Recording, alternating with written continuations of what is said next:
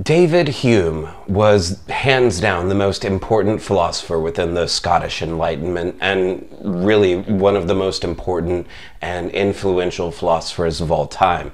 That's a painting of him on the left there, commissioned during his lifetime. In the middle is a statue of him in his hometown of Edinburgh. I don't know if you can see it on the slide there, but his right toe is all bronzed, like rubbed off, because people, when they walk by, they'll rub his toe that's sticking out for good luck, and good Lord, he would have hated that.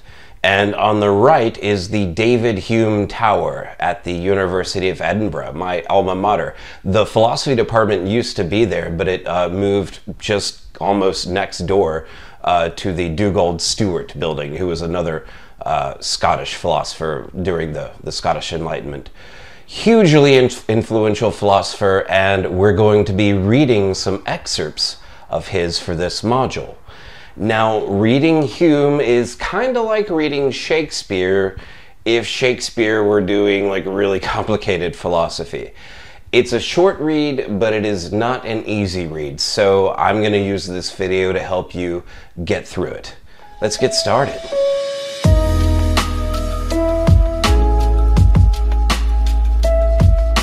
So Hume, like a lot of older philosophers and a lot of like really famous contemporary philosophers, he just kind of did everything. You know, metaphysics, epistemology, logic, ethics, you name it, he probably wrote about it. And so unpacking Hume's theories can take a lot of work because you have to look at other stuff that he's written in order to understand what he's doing in this particular bit. And we're going to look at two arguments from Hume, both of which try to get the result that moral opinions, so like moral claims themselves, like aren't derived like through our rationality, and instead are tied much more closely to our emotions. So what he's arguing for, he wouldn't have had this terminology really available at the time, but it would have either been some kind of moral subjectivism, or if you take his arguments to their logical conclusions, you might end up with something like emotivism or non-cognitivism. So a really important figure, and these arguments here are going to be important because they will help us frame the rest of the debate when we're looking at ethical theories. And in short, what we'll kind of see is that these ethical theories will end up pushing back on Hume, especially when we look at deontology, which was developed by Immanuel Kant, who is a contemporary of Hume and whose like whole project was to try to disprove Hume's views. So there's a lot of relevance between David Hume and the other stuff that we're going to talk about. So we're going to look at two arguments, each one in turn, but I do need to lay a little bit of background here. So this is not his argument on this slide. This is just the background to his argument. And one of the things about Hume, he has this principle, we call it now Hume's fork. And here's the idea. There are really only going to be, and this is again just his view, there are only going to be two kinds of claims that we can like determine rationally or objectively. These are either going to be what he calls matters of fact or relations of ideas. Now, matters of fact are the kinds of things that require empirical investigation. You need to go and figure out the way the world is in order to figure out like if these claims are true. The example I have on the slide here, water boils at 212 degrees Fahrenheit. You'd have to go out and, you know, find some water, get a thermometer. I was going to use water boils at 100 degrees Celsius, but that wouldn't actually work here because like the Celsius scale is defined in terms of when water boils, right, at 100 and when water freezes at 0. So it's kind of funny, that example wouldn't have worked. But the idea is that you go out, you try to figure out like the way the world is, and those are going to be matters of fact. Relations of ideas, on the other hand, are claims that are just basically true by definition, right? Bachelors are unmarried. Squares have 4 sides. Triangles have 3 interior angles. all of those things are just true in virtue of the terms involved. So as long as you know what the words mean, you can figure out if those statements are true or not. It's not like we have to go out and interview a whole bunch of bachelors to see whether or not they're married. If we come across somebody who says they're a bachelor and they're married, we're going to be like, either you're lying about your marital status or you don't know what a bachelor is. So those are the two kinds of objective, sort of rationally derived truths for Hume. I will say that nowadays this distinction is just kind of considered false. There's a whole lot going on here. We don't really need to get into it, but we can take Hume at face value. What we need to do is understand his arguments. And so here is the first one that we're going to look at. And again, this argument is based on Hume's fork. It's at the core here of premise 1, which says that truths are either going to be, that are derived from reason, are either going to be relations of ideas or empirical matters of fact, right? That's just what Hume's fork says. Premise 2, moral claims are not relations of ideas. Premise 3, moral claims are not empirical facts. And so what follows from this, and this is a little bit more complicated, but it is still technically a modus tollens.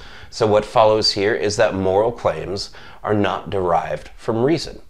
And so why would moral claims not be relations of ideas? Well, the thought here is that there might be some terms like murder that it's just sort of defined as immoral killing.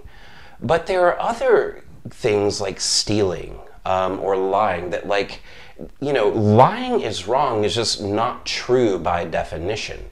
It's not the kind of thing that we can just reflect on like we can with squares have four sides and just be like, oh yeah, that's obviously true. So they're not relations of ideas in that sense. And Hume says they're also not empirical matters of fact. It's not like I can go out and investigate whether stealing is wrong.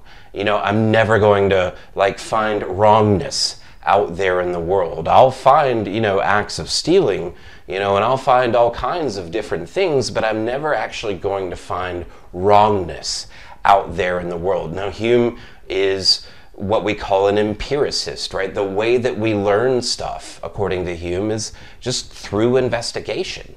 And so how on earth are we going to derive moral truths? He's actually really famous for what's called the is-ought fallacy, or the is-ought problem.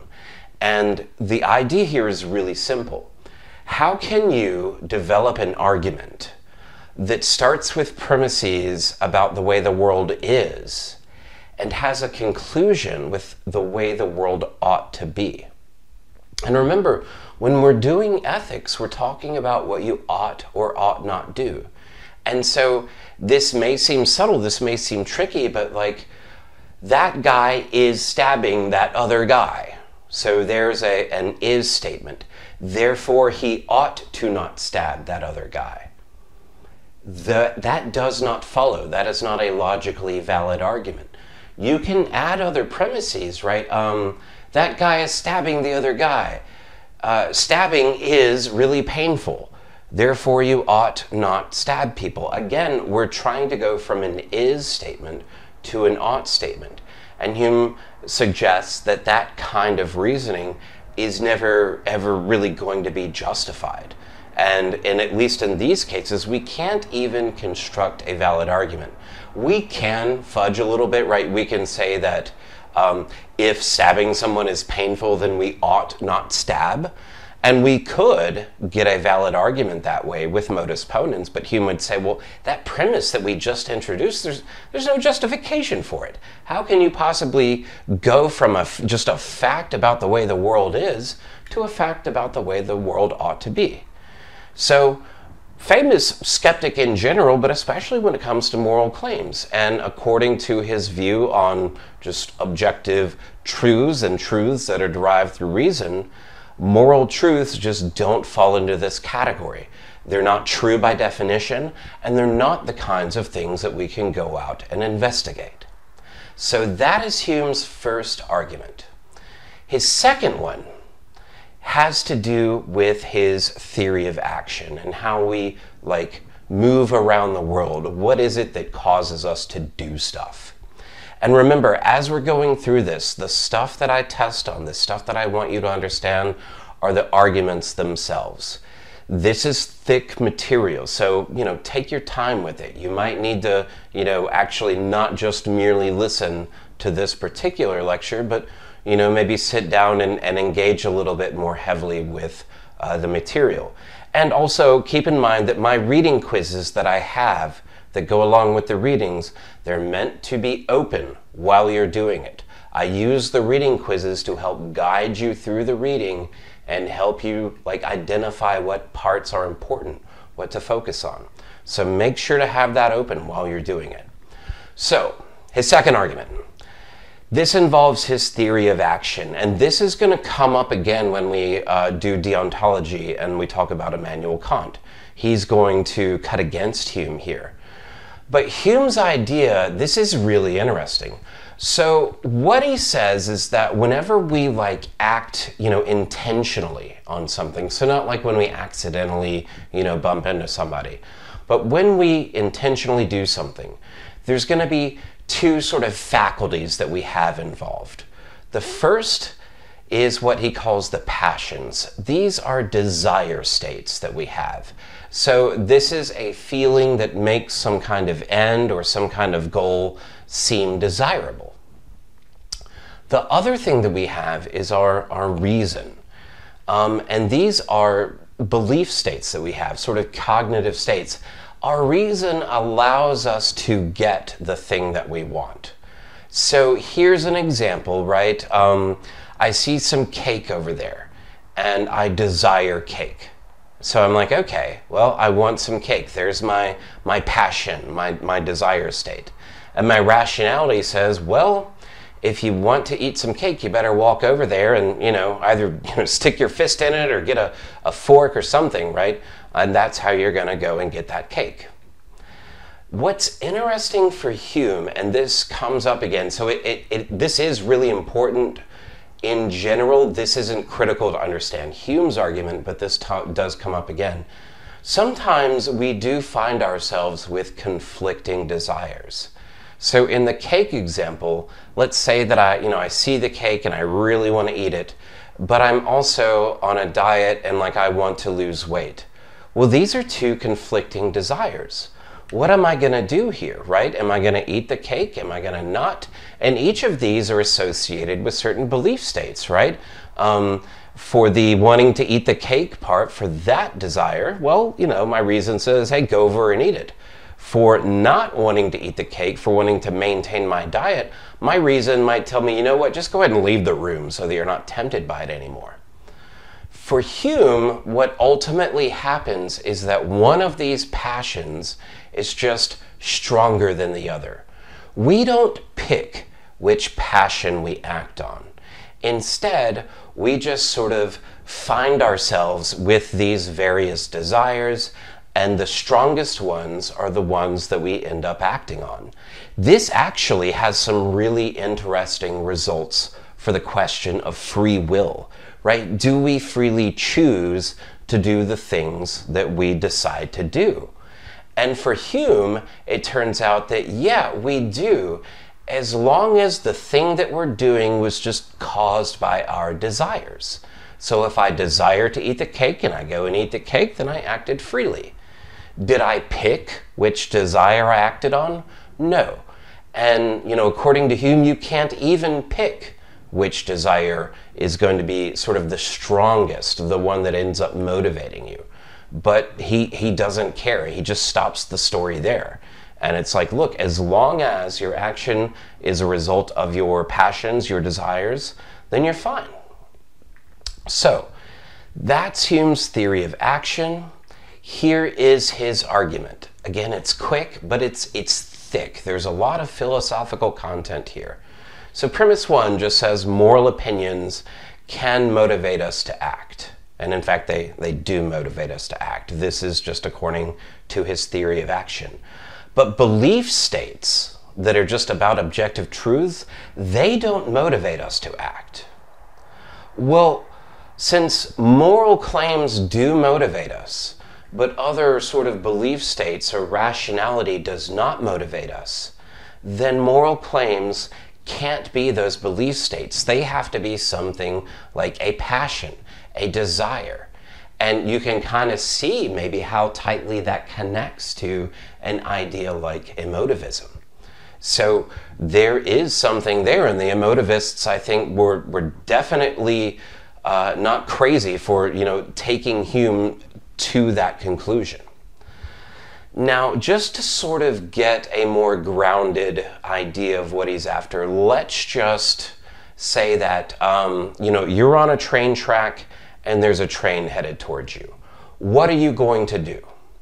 So you have a belief state, right? There's a train that's headed towards me. Are you gonna get off the track? Well, that depends on what your desire state is. If you don't want to get hit by a train, then yeah, you'll get off the track. If you do want to get hit by a train, then you'll stay there.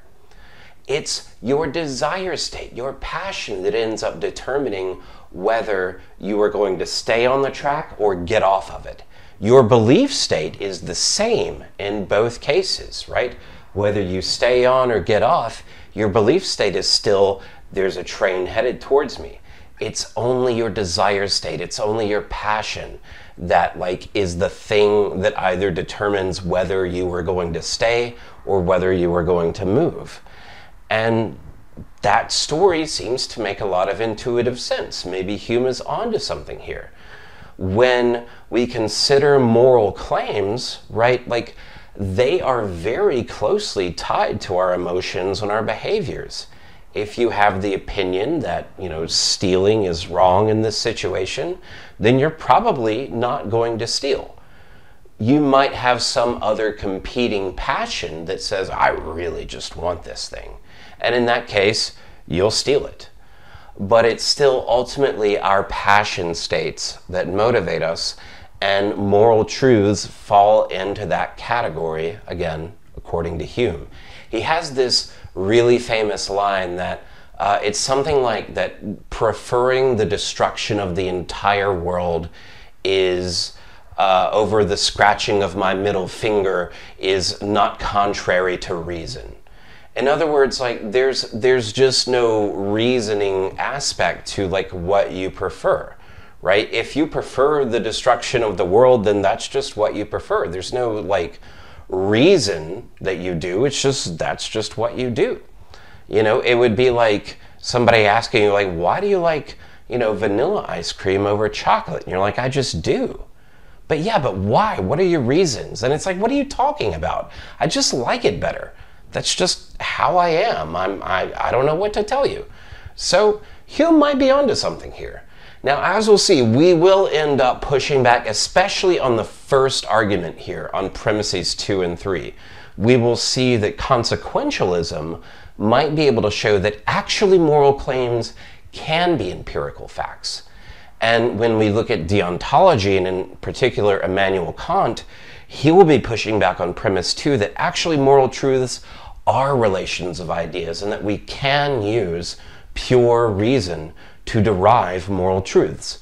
So Hume's argument here, it's really interesting on its own, but it also kind of will help us frame the next couple of modules to see how we might end up responding to Hume's argument. Because remember, we're just kind of going to have to assume the truth of moral objectivism in order to get these next modules even off the ground, right? If moral objectivism is false, then there's not really any need to engage in doing any kind of moral theorizing.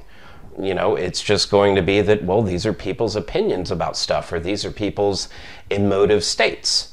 So that is Hume. The excerpts are short, the arguments are quick, but like I said, it is not an easy read. Hume it's just, it's from the 1700s. It's just not very easy to read. So let's summarize everything that we've talked about so far. We talked about moral objectivism, and remember, this is the view that we will be assuming for the rest of the course. And it does, as a view, and a meta-ethical view, it has a lot going for it, right? We're allowed to, on this view, condemn immoral practices that we see, whether in other people or in other cultures. That's something that relativism can't handle, and subjectivism certainly can't handle it.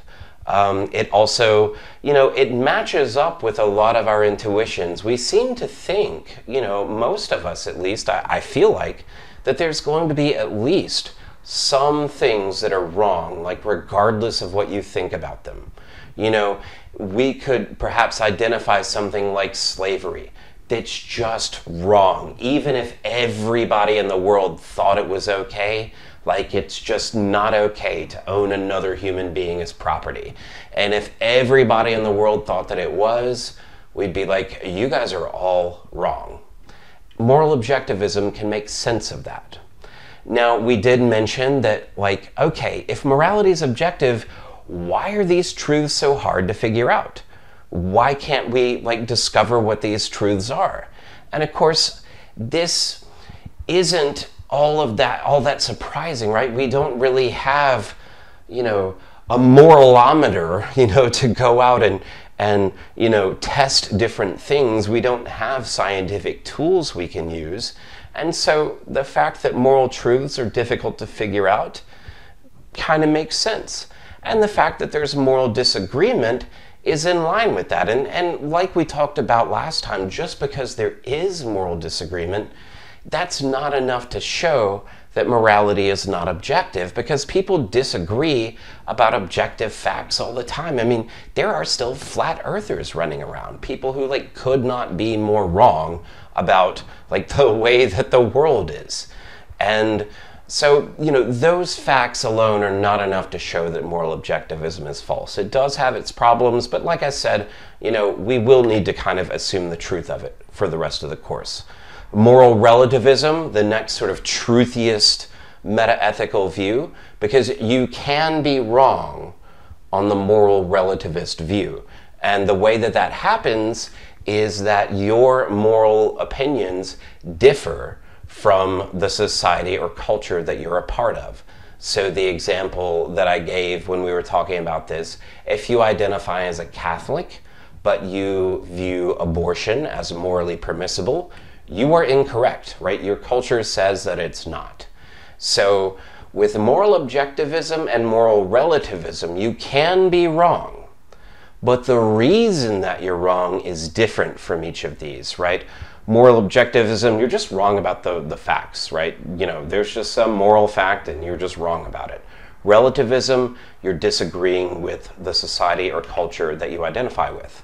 Moral subjectivism, though, you can't really be wrong, right? Because you're just not going to be mistaken about these kinds of desires. You might, in general, be mistaken about some preferences that you might have. Maybe you think that you hate broccoli because, you tried it when you were a kid, and maybe it wasn't, cooked very well or seasoned very well, so you're just oh my God, I hate broccoli. But if you were to try it now, you'd be oh, that's pretty dope. And so that might be a case where you're confused or wrong about your own preferences, but not for moral claims, right? I don't have to go, try getting shot to know that I am definitely not going to like that. So with moral subjectivism, you can't really reasonably be wrong on this view, which means that when two people are disagreeing about some moral fact, they're not actually disagreeing at all. They are both making true statements about their own personal preferences. And we closed with non-cognitivism, and we focused a lot on emotivism. And on the slide here, I do have some stuff that we didn't talk about, how this view follows from another view that was pretty popular in maybe the 1930s through about maybe the 1950s, and a view called logical positivism that is just definitely false. It's definitely a disaster. And so it turned out that when logical positivism was disproven, so was emotivism. But there still are contemporary non-cognitivist views that are out there, as well as contemporary error theories. And remember, an error theory just says that all discourse within the domain of like morality. So any kind of moral claims that we make, they're all just going to be false. Killing is wrong, false. Killing is okay, false. So those are all the meta-ethical views we looked at. That is Hume that we've looked at, and that's it for this module.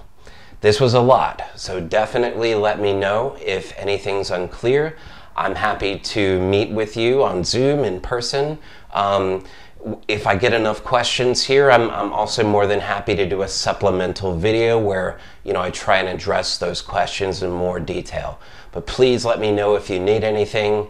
Next time, we're going to be talking about our first proper ethical theory, which is very broadly called consequentialism, or maybe more specifically, utilitarianism. But I'll see you then.